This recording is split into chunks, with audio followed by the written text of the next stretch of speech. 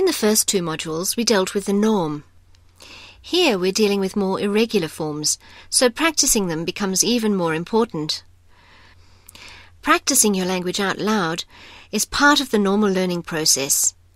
Instead of straight rote learning, we'll ask you to play around a bit, have some fun, and apply your newly acquired language skills. And the best thing about practicing out loud is that it's a lot more effective in terms of memory retention. In spite of our great ability to reflect, the human brain is still very much geared for action. Memorizing language in context is therefore a lot more successful and effortless than just learning a list of words or word forms. Our brain prefers to learn patterns and connect things rather than memorizing isolated bits and pieces. Always form sentences when you learn something new. But enough of theory, let's practice. Let's do a few things now that are more games than exercises. You should hopefully have found a partner to work and have fun with. And if not, look out for a study buddy now. You'll gain so much by having somebody not only to help you with things, but also to play with, commiserate, and talk to. Remember, it's a language you're learning. So we'll actually start with a game or two to encourage you to find somebody to play with. Memory. I assume that most of you know the game called Memory, where you have to match up pairs of cards. But if you don't, here are the rules adapted for learning irregular verb forms. You'll have to make the cards yourself, of course, but we'll give you as much help as we can. And by doing it, you'll take an important step towards learning the irregular verb forms. On your screen, you see a list of irregular verbs, both in the infinitive and in the third person singular. Cut out each form and stick it onto a card. If you're too lazy to cut out the cardboard cards yourself, buy a cheap set of normal playing cards and just glue on the bits of paper with the forms on them. You should end up with a set of 36 cards consisting of 18 infinitives and 18 er-sie forms. You now mark the cards with the infinitives with a circle and the er-sie form cards with a cross drawn on the back. Leave a bit of room on the er-sie cards as we'll add another form later on for learning the simple past. You start the game by thoroughly shuffling the cards and then laying them out in a square 6 cards wide and 6 cards deep, with their backs showing. Remember, crosses indicate infinitives, circles, er-sie forms. You now take turns lifting up 2 cards, one with a cross and one with a circle, turning them over and memorizing their position. If you happen to lift up a pair of cards belonging together like lesen and er-sie liest, you can remove the card pair from the grid and put it in front of you as your stack. You also get another turn.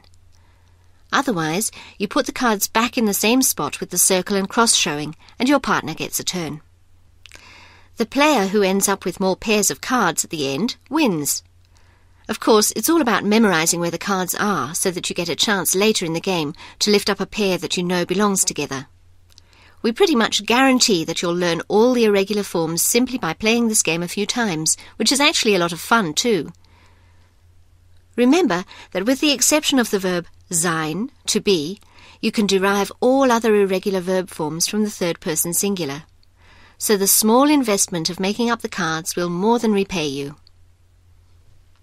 The verb forms, which you can print out from the digital booklet, are haben, to have, sie es hat, sein, to be, sie es ist, wissen, to know, sie es weiß, geben, to give, sie es gibt, essen, to eat, sie es isst, nehmen, to take, sie es nimmt, sprechen, to speak, sie es spricht, treffen, to meet, sie es trifft, vergessen, to forget, sie es vergisst, werden, to become, sie es wird, lesen, to read, sie es liest, sehen, to see, sie es sieht. Fahren. To drive. Sie es fährt. Fallen. To fall. Sie es fällt. Halten. To hold. To stop. Sie es hält.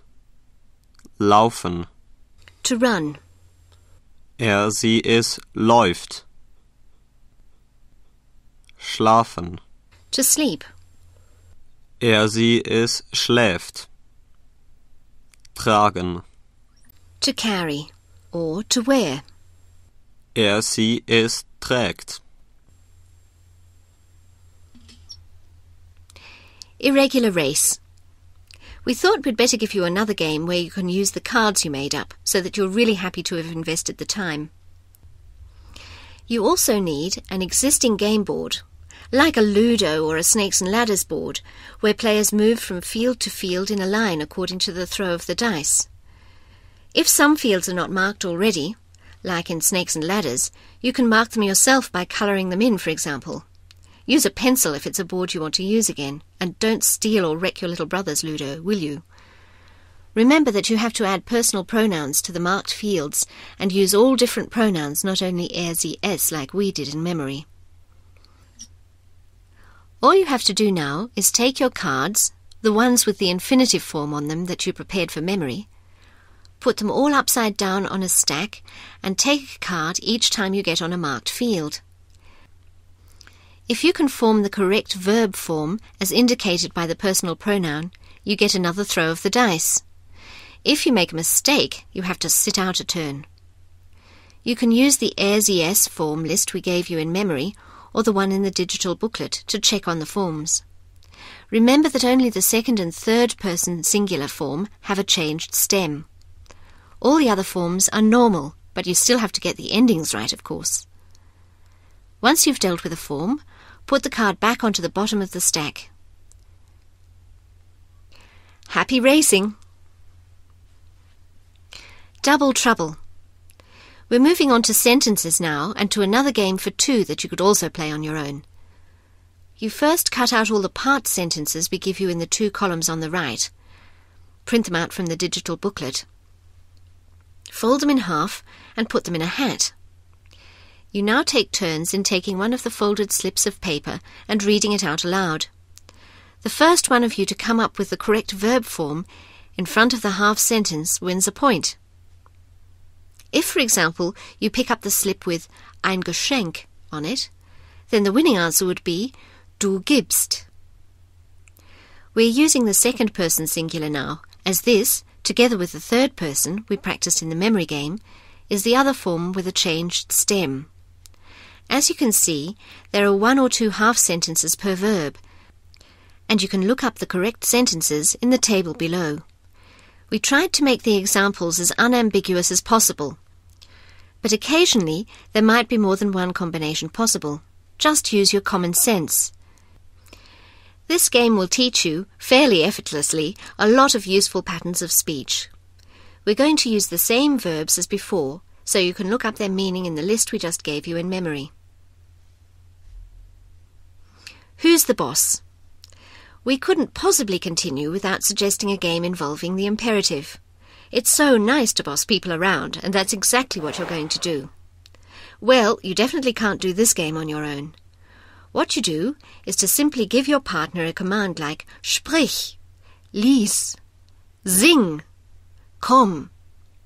If your partner thinks that the form is correct, he or she obliges and obeys you by doing what you command. If your partner thinks that the form is incorrect, he or she doesn't budge until you've used the correct form. We have to leave it up to you to find the correct forms for once, but you shouldn't have any trouble. Just look up the rules and have a robust discussion. It'll help to create the right atmosphere. But watch out, you're only allowed to make 2 mistakes, and then the tables are turned and your partner can take revenge and make you sing and dance. Have fun!